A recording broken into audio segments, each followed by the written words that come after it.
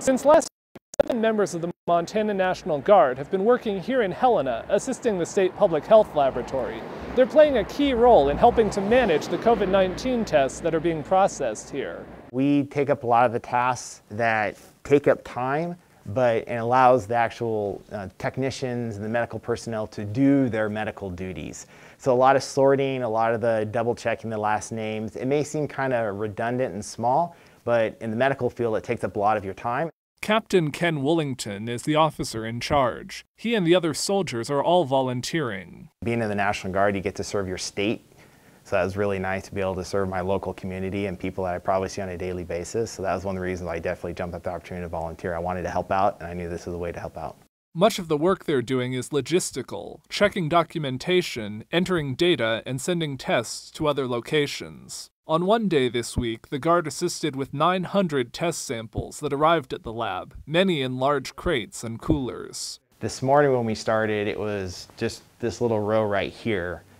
And then from here on forward was today's test that came in.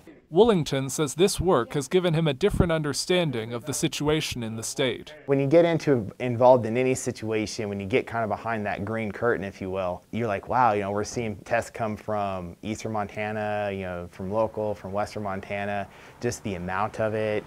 And it really does give you that insider perspective. Montana DPHHS says they're grateful for how the Guard is helping their efforts. In a statement, they said, "The Montana Army National Guard has played a major role in the state's response to COVID-19 and has been an excellent partner with DPHHS. We appreciate this continued partnership and welcome the support that's been provided since September 15th. Wollington says it hasn't been determined how long the Guard will stay at the lab, but he expects to be there for a while longer, and he's proud to keep doing this work. It really brings home like, wow, we're definitely helping people and it's affecting people, and that's what we're here to do. By the end of this week, a total of 107 Guard members will be assisting with COVID-19 response across Montana. In Helena, Jonathan Amberian, MTN News.